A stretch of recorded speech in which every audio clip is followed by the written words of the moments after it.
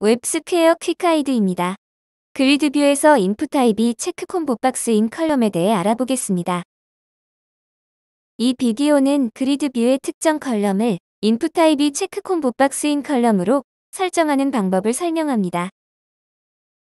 그리드뷰에서 컬럼을 선택한 뒤 인풋타입 속성을 체크콤보박스로 설정하고 디스플레이 모드와 딜리미터, 그리고 뷰타입 속성을 함께 설정하십시오. 예제를 통해 확인해 보겠습니다. 그리드뷰입니다. 그리드뷰는 현재 데이터 리스트 1과 바인딩되어 있습니다. 데이터 컬렉션 탭에서 데이터 리스트 1을 확인할 수 있습니다. 데이터 탭에 유즈 데이터가 선택되어 있으므로 로컬에 정의된 데이터가 사용되는 것을 알 수 있습니다. 현재 숫자가 표시됩니다.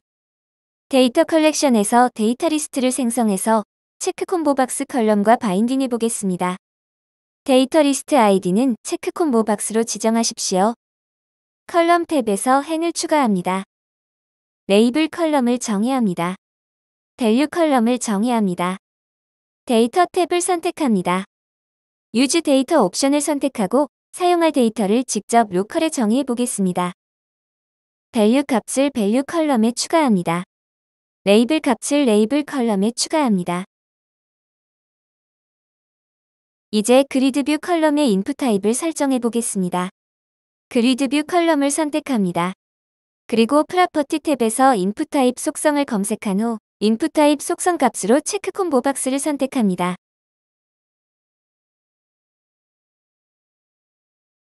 저장합니다. 그리고 아웃라인 뷰의 헤드 탭에서 인풋 타입이 체크박스인 컬럼을 더블 클릭하십시오. 조금 전에 생성한 아이디가 체크콤보박스인 데이터 리스트와 바인딩합니다. 저장합니다.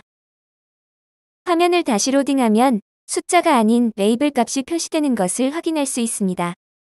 프로퍼티 탭에서 딜리미터 속성을 검색합니다.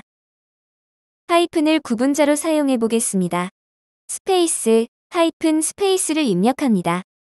다음으로 표시 방법을 결정하는 디스플레이 모드 속성을 밸류, 딜림, 레이블로 설정하고 저장합니다. 화면을 다시 로딩하면 밸류 구분자, 그리고 레이블 순서로 표시되는 것을 확인할 수 있습니다. 디스플레이 모드를 레이블, 딜림, 밸류로 다시 변경해 보겠습니다. 저장 후 화면을 다시 로딩하면 레이블, 구분자, 밸류 순서로 표시됩니다. 이번에는 각 셀의 화살표 기호를 표시하기 위해 뷰타입 속성 값을 아이콘으로 설정해 보겠습니다. 저장합니다. 셀에 아무 기호도 없습니다. 하지만 화면을 다시 로딩하면 각 셀마다 화살표가 표시되고 화살표를 클릭하면 선택 목록이 펼쳐집니다. 웹스퀘어 퀵가이드를 시청해 주셔서 감사합니다.